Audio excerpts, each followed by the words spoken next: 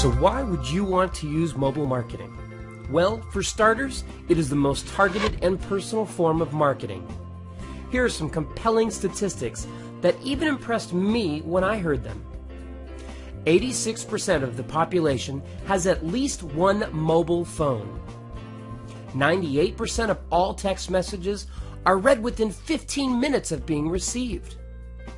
76% of users have unlimited internet mobile plans. Did you know that we glance at the phone every 11 minutes? It is the last thing we see before going to sleep at night and the first thing we look at when we wake up. We carry it 24 hours a day, taking it with us to bed and to the bathroom. So, what's in it for you? Well, mobile marketing is highly cost effective. You will build better and longer lasting customer relationships. You will reach out to customers on the go and create a highly effective two-way communication. You can track how effective or how well your customers are responding to your marketing campaign. Why do you need to include mobile as one of your marketing platforms? It'll make your business more money and put you way ahead of your competition. Take a look at this piece by CNN.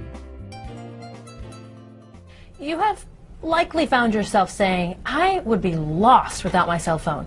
Well, with all the GPS technology now available, a lot of us really would be.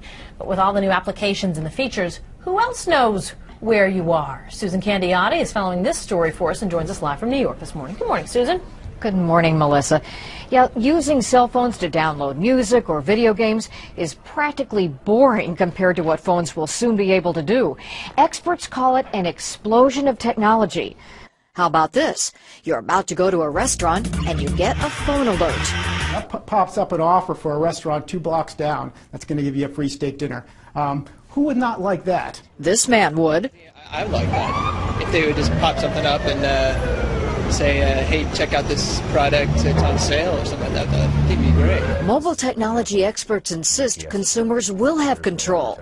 They'll have to specifically opt in, and they can always opt out of a service. I don't think it's ever going to be, thrust upon the general public, and I don't think anyone will put up with that.